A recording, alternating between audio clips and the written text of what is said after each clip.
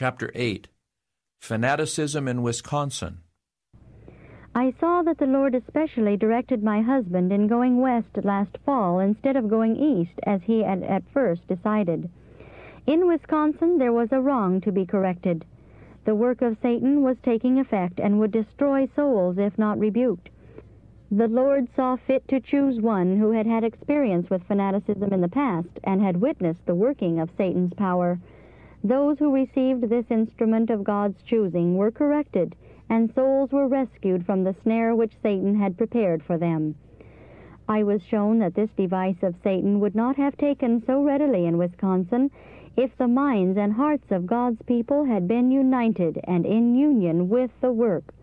The spirit of jealousy and suspicion still existed in the minds of some.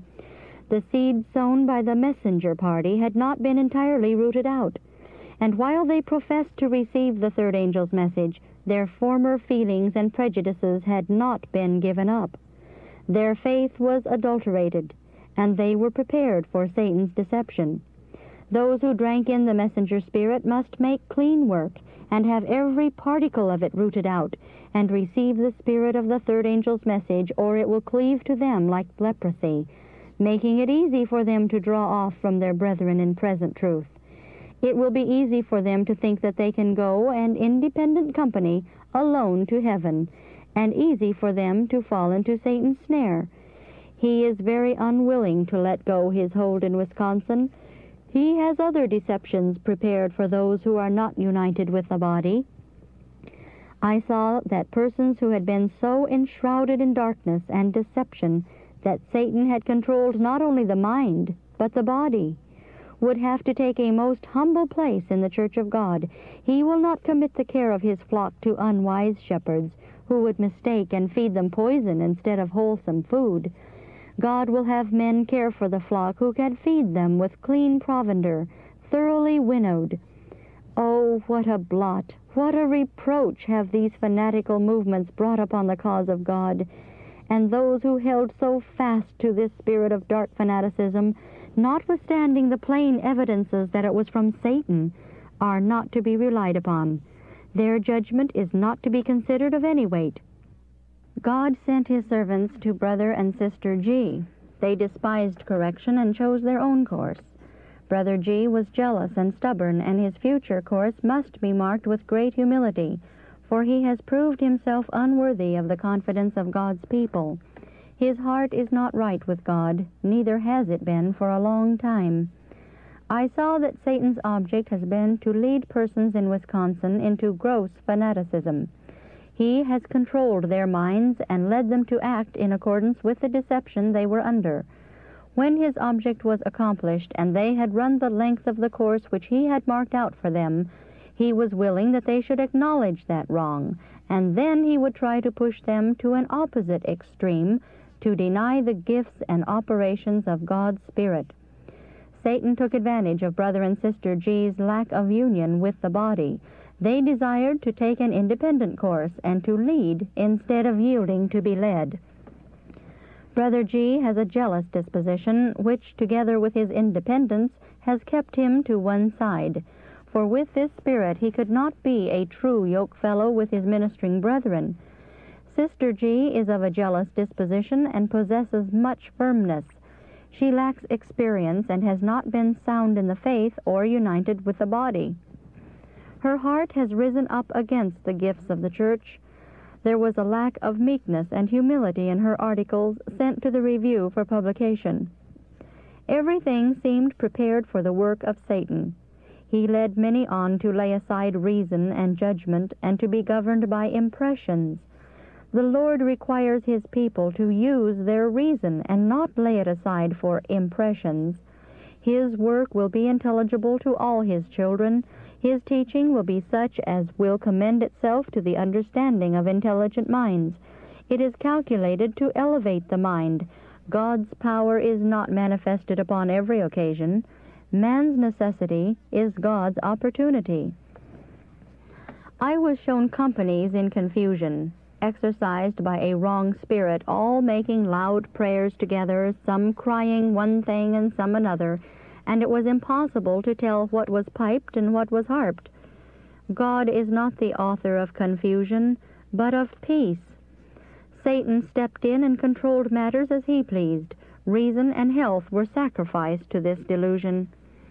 God does not require his people to imitate Baal's prophets, to afflict their bodies and cry out and shout and throw themselves into almost every attitude, having no regard for order, until their strength fails through sheer exhaustion. Religion does not consist in making a noise, yet when the soul is filled with the Spirit of the Lord, sweet, heartfelt praise to God glorifies him. Some have professed to have great faith in God and to have special gifts and special answers to their prayers, although the evidence was lacking. They mistook presumption for faith. The prayer of faith is never lost, but to claim that it will always be answered in the very way and for the particular thing we have expected is presumption. When the servants of God visited blank and blank, this delusion was sifted. Evidence was given that this work was spurious, but the spirit of fanaticism was stubborn and would not yield to the light there given. Oh, that those who were in error had been corrected by God's servants whom he sent to them. Then and there God wished them to acknowledge that they had been led by a wrong spirit. Then there would have been virtue in the confession of their wrongs. Then they would have been saved any further following out of Satan's plans, and would have made no further progress in this dreadful delusion. But they would not be convinced. Brother G. had sufficient light to take his stand against the fanatical work, but he would not decide from the weight of evidence. His stubborn spirit refused to yield to the light brought him by the servants of God, for he had regarded them with suspicion and watched them with a jealous eye. I saw that the greater the light which the people reject, the greater will be the power of deception and darkness which will come upon them. The rejection of truth leaves men captives, the subjects of Satan's deception.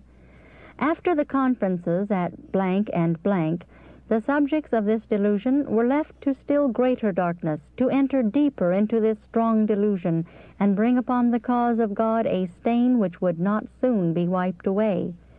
A fearful responsibility is resting upon Brother G. While professing to be a shepherd, he suffered the devourer to enter the flock and looked on while the sheep were torn and devoured. God's frown is upon him. He has not watched for souls as one who must give account. I was pointed back and saw that God had not blessed his labors for some time past. The Lord's hand has not been with him to build up the church and convert souls to the truth. His heart is not right with God. He has not possessed the spirit of the third angel's message. He shut himself away from union and sympathy with God's people before this delusion arose, and this is one reason why he was left in such darkness. God does not leave his faithful, consecrated servants in darkness as to the character of such a fanatical spirit, to raise no cry to warn the people.